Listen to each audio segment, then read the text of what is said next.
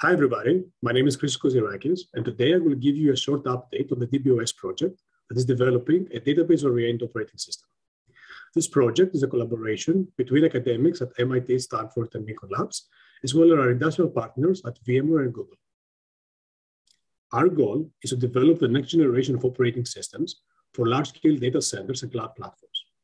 We believe this is necessary because the basic ideas that underpin modern operating systems were introduced decades ago when both systems and applications were dramatically different in terms of scale, concurrency, and heterogeneity. The biggest obstacle we've encountered in our past operating systems research has been that of state management. The system state in large-scale data centers is several orders of magnitude larger than the state in the original release of Linux back in the 70s. More important, the state is spread across numerous layers of kernels, modules, local and distributed file systems, cluster managers, logger systems, and security frameworks. And each one of these layers uses a different and typically ad hoc approach to organize the state, manage concurrency, and provide availability. This makes it very difficult and error-prone to introduce any new ideas into modern operating systems and cluster managers. To address this data management problem, we are developing an idea that some members of this community have been advocating for decades. Let's build an operating system where all the system and user state are in a modern distributed database. With all the state in a database, key features such as concurrency control and high availability are immediately available for all system state. Similarly, key performance optimizations and support for new compute hardware or new memory devices are also implemented once in the database and available for all users. In DBOS, both local and distributed operating system services are developed as sequences or graphs of database transactions that operate on system state. They're written mostly in SQL as user-defined functions or stored procedures. Here's the system stack we envision for DBOS. At the bottom level, there's a simple macrokernel or unikernel that provides just enough functionality to launch a distributed database. The second level is a state-of-the-art distributed database that stores all the system and user state. In the third level, we have operating system services such as inter-process communication, task scheduling, file systems, and security services. They're written as collections of transactions on top of the distributed database. And finally, we have applications that are protected from the rest of the stack, as in today's systems. These applications may be single node or distributed. They may be written in a traditional programming language or using a modern serverless framework.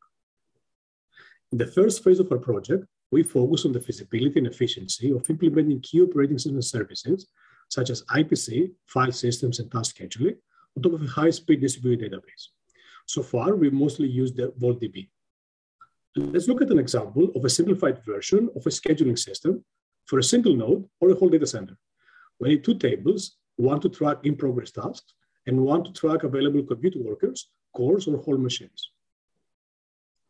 A FIFO task scheduler starts with a query to the worker table to find a worker with available compute capacity. If it exists, we update the worker state and insert the task in the in-progress task table. It is quite simple to write, even for people without extensive systems hacking experience or extensive knowledge of the underlying database implementation. It's also quite simple to extend and improve such scheduler.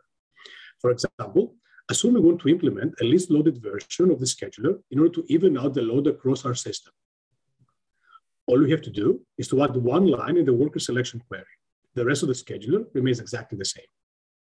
We have an upcoming VLDB paper that provides more examples about how to implement key operating system services in DBOS. More important, it addresses the key question about our project, whether DBOS can be performant.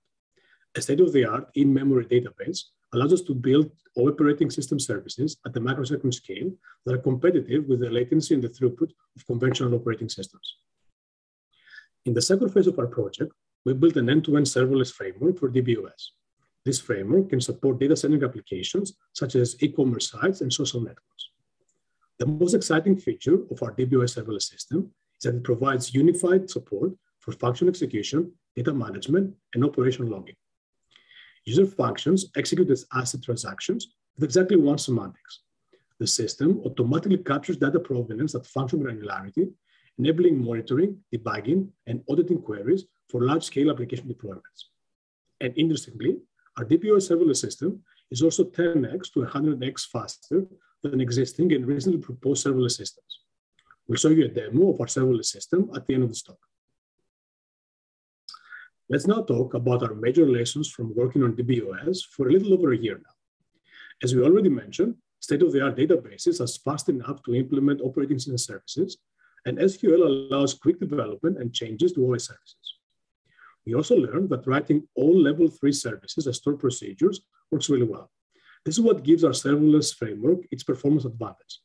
Stored procedures reduce the amount of communication needed across the system for small state updates. Finally, we also learned that our database needs to be a polystore. Many operating system services require fast modifications to small amounts of state, making a fast OLTP database like VaultDB ideal for the task.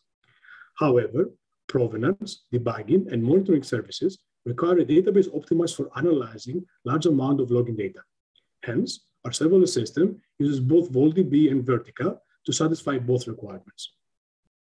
There's also a number of features we'd like to see in databases to make the development of systems like DBOS simpler. Tuning a multi-core distributed DBMS is quite difficult, so we're quite excited about all efforts to auto-tune these systems. It's also important to optimize their operation for large-scale deployments where state may not fit in main memory or the number of concurrent clients can be quite high. Since we're implementing multi-tenant operating environments, it'd be great to strengthen multi-tenant support across all aspects of database systems. We'd also use better support for polystores. For example, we'd use configurable and fine-grained support for what system events are captured in the all-up database. Our cider paper goes into more details on these requirements, so we encourage you to take a look. Now let's do the demo of the DBOS serverless system. All right, so now we want to show you what our current prototype of DBOS looks like. This prototype, which we earlier called Phase 2, is a function-as-a-service platform built using DBOS principles. We're going to demo it on a simple e-commerce web service that adds items to a customer's online shopping cart. So here's what the code for this application looks like. Because our prototype is a function-as-a-service platform, you simply write a function and submit it to DBOS. Because we tightly integrate function execution with data management following DBOS principles, this function can directly call SQL to access or modify data stored in the DBOS database tables. The really cool thing about running applications in DBOS is that DBOS automatically captures incredibly valuable data provenance information needed for debugging, monitoring, and auditing use cases. For example, DBOS automatically records execution history, how many times each operation executes and with what inputs. It also automatically records data access history, what records each execution read from and wrote to the database. This information is very hard to capture in conventional systems, but is recorded automatically in DBOS. So now let's show you some example queries that DBOS can run over this captured data. A simple query might be how many times each operation executed in a time range, which is useful for monitoring system status. Because all the captured data provenance information are just entries in database tables, we can write this as a simple SQL query. A more interesting and complex data provenance query might be what was the state of a table when this particular operation accessed it. This is a debugging query, useful to figure out why an operation failed. It is very hard to run in a conventional system, requiring extensive manual logging, but it's an easy SQL query over automatically captured data in DBOS. Then we actually run our example web application. Now it's finished. Let's check the runtime result. Okay, you can see the latency was low, only a few hundred microseconds. Then we run our 2 provenance queries written in SQL we just talked about. For the first execution history query, you'll see return within tens of milliseconds, even when we run queries on data generated from millions of operations. Now let's move on to our second debugging query to check the state of the table. Okay, let's see, it returned within 5 milliseconds. So they're fast enough to be queried interactively for monitoring and debugging. Here's what's next for our project. We want to improve key DBOS features such as support for heterogeneous hardware and security. We're also starting to work with industrial partners on demanding use cases that will showcase benefits of DBOS and expose any limitations that we need to work next. And of course, we're looking forward to your feedback on the current work on this project or any future directions. Thank you for your attention.